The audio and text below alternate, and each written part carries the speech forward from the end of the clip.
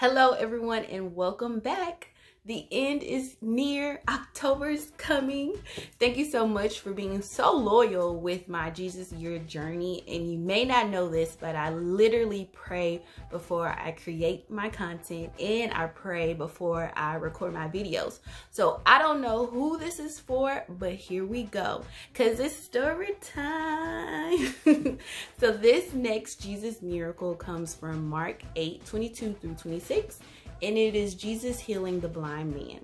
So Jesus and his crew are in Bethsaida, and the people bring the blind man to Jesus, and they're like begging him, Jesus, like, you gotta heal him, just touch him, do something. So Jesus actually takes the blind man away from the crowd and outside of the village.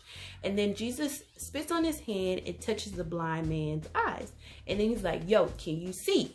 Oh, dude was like, no, people look like trees, but like, I don't know. So then Jesus touches his eyes again, and then his sight is restored, and now he can see. So I'm gonna be honest.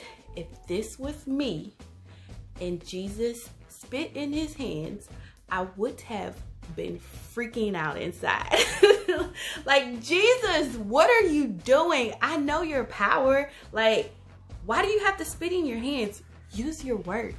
And then I just heard about you healing the paralyzed man. You just told him to get up and walk. And then those 10 guys, you told them to go show yourself. Like, why you gotta do all that? And then I feel like the first time it didn't work. Like, what's going on? Then I realized, aha. Aha. Where's the soup? Taste the soup. Taste it. Aha. That is the lesson.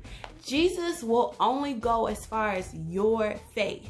He will not make you believe something. You just gonna miss out on your blessing. And that principle goes in life. Like, you have to have faith.